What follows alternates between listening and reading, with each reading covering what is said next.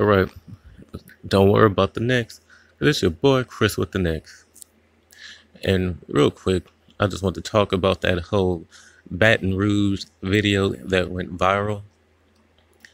Um, of that fat Cheeto big ass, bad dye job, fake Florida Evans, fro having ass child that was hearing her friend get raped in the next room.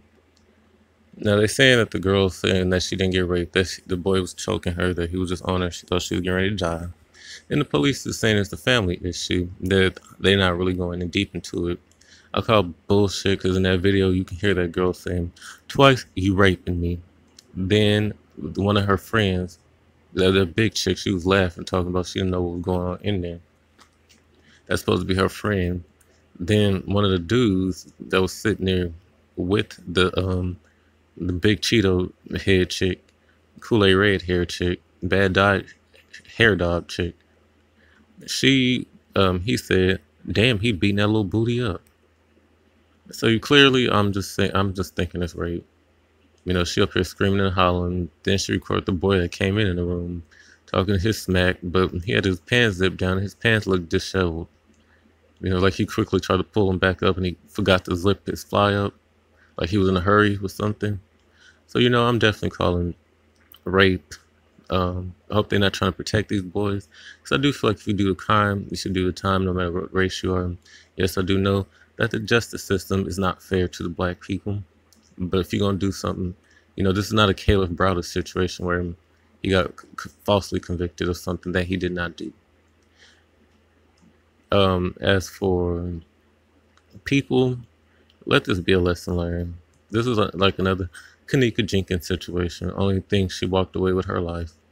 This is another situation like that girl that got jumped for a gram of weed, which in reality she didn't get jumped for no gram of weed. She was just in there with it was like about 11 dudes and 3 girls, 4 girls including herself.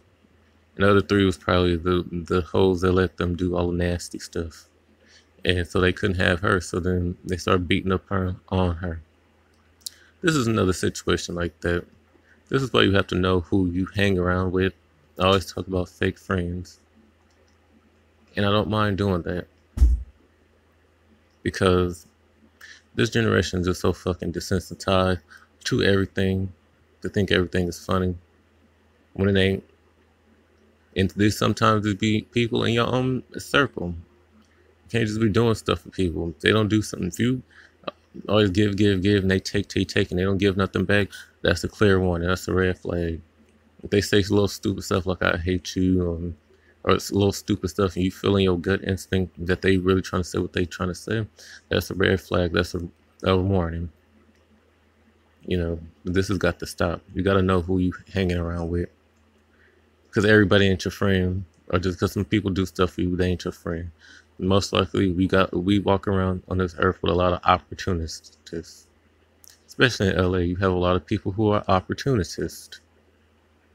Point blank. That's why my circle stays small. I don't care about what other people doing.